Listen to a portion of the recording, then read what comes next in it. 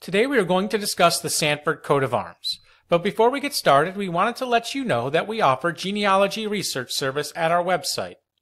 Please visit us at coadb.com.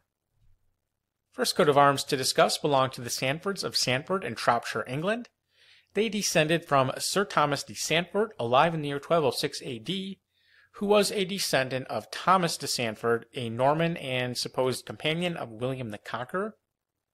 He was also born by Francis Sandford Esq, who died in 1693. He was a herald and genealogist, and the third son of Francis Sandford Esquire of Sandford.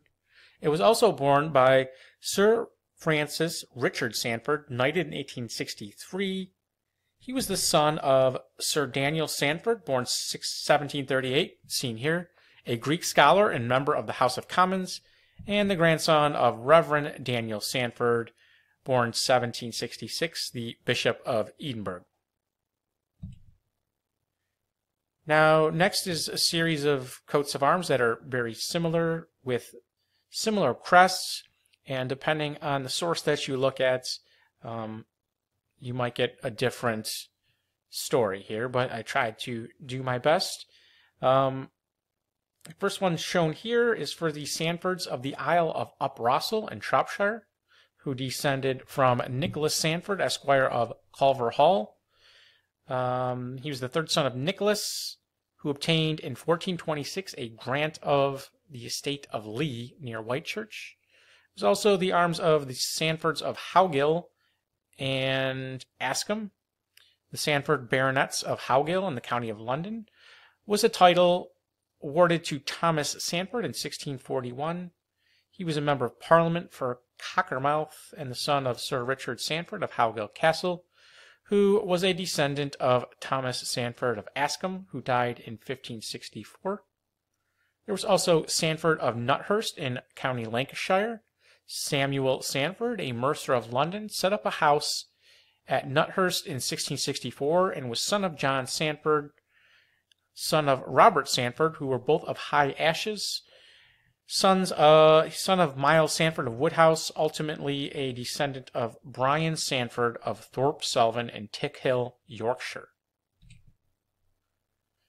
Now a very similar coat of arms with the boar having a broken spear thrust in its mouth.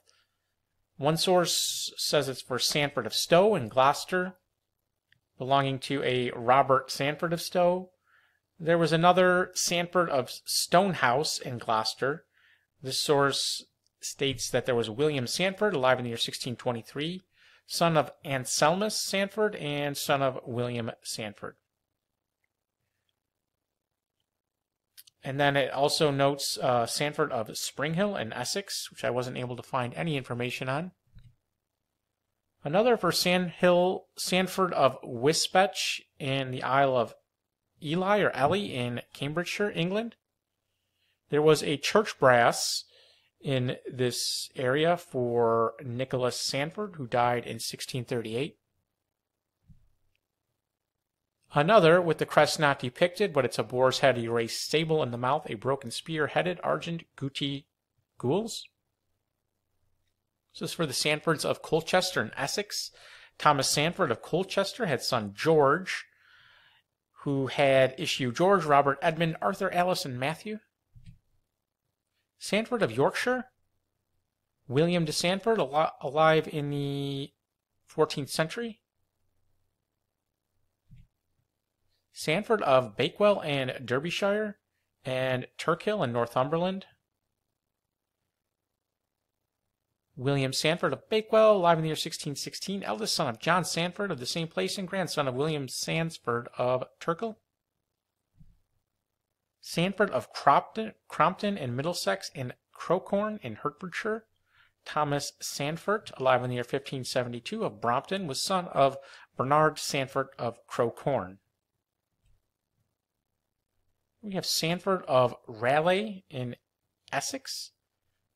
Sicily, a daughter and heiress of this family, married John Strangman in 1519. Sandford of Milverton in Somerset. Hugh Sandford Esquire of Milverton had son William Sandford, who had son John.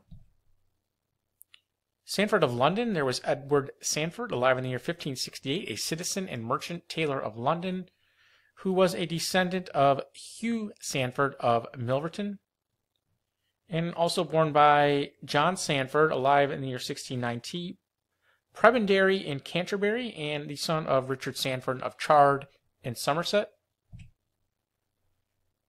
Sandford of Glamorgan, Wales. Wasn't able to find any information on this, but we do see it in quarters of the following coats of arms. Coat of arms of Baron Mount Sandford of Ireland, Henry Sandford, landowner and politician in Ireland. He was elevated to the peerage of Ireland as a baron in 1800, and he was a descendant of Captain Theophilus Sandford of Moyglare in County Meath, Ireland, who died in 1688. Here we see Moyglare and a supposed painting of Theophilus Sandford. Sandford of Ninehead Court in Wellington, Somerset, was purchased sometime after 1620 by Martin Sandford, who was succeeded by his brother John Sandford, a London cloth merchant and member of Parliament. Here we see Ninehead Court. Sandford of Sandford's Court in Kilkenny, Ireland. George Montague Warren Sandford was a member of Parliament for Malden in 1874 and a descendant of Thomas Sandford Esq of Sandford's Court, who was Secretary Lord Deputy of Ireland in 1656. And of this family there was also Thomas Sandford, Mayor of Kilkenny in 1723. And if you enjoyed this video, please visit us at coadb.com, link in the description. Thank you very much.